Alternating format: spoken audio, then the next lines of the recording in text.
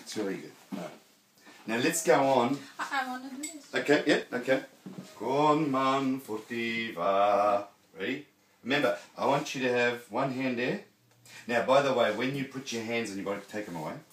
When you put your hands, they never press. Because you can tense up the muscles behind that area. We're not there to bother them, we're there just to monitor and see how they behave. So, notice when I feel, I don't ever do that. Okay, it's annoying, right? No one likes that, right? You know, if I do that, it's no good. I'll just start stiffen you up, right? But if I'm doing this, okay, I will push here because if you're not working forward, I want you to work against it. I want you to go against my hand working in, okay? Alright, so keep your hand, because this is how you're going to study, right? Is every time you come out with your voice, you have to come out with your stomach. The reason we come out with our stomach is so our back moves in and holds. If your stomach pulls in, your back lets go. You can feel it. Look, you can feel it. Watch. If I release forward, see how they work? That's support. That's the support. This is what No Teach talks about. This is what Luciano Pavarotti was doing.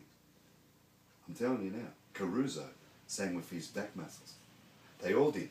Because if you look at Gigli, Caruso, Di Stefano, Maria Callas not as much. Maria Callas was working around here. She was caught. She wasn't free. Tebaldi worked this. They're very straight. You know, when you see a singer like this and their stomach's out and they stand straight like a rake, they're using these muscles. Those singers are the ones that sing for 50 years and never lose their voices, and they're sounding steady and strong, okay? So you always watch singers. If you see them singing like this or like that, or, right, techniques are terrible. Okay, so remember that forehead behind the line. There's a red line here, not allowed to go past it. And you can't tilt down to it, okay? Alright, so let's try again.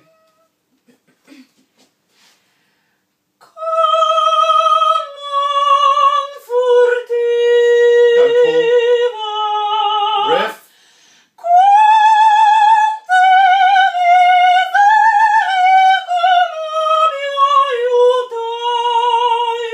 Just check where your tongue is. Don't ever pull it away. Couple of things, doing good. At first it went away. Okay, oh yeah, no, you got to get the tongue to the front so that the back walls, the tongue must stay away from the wall to get echo in the mouth, okay? If it pulls back, you're cutting off sound in your mouth, and then it won't come forward, okay?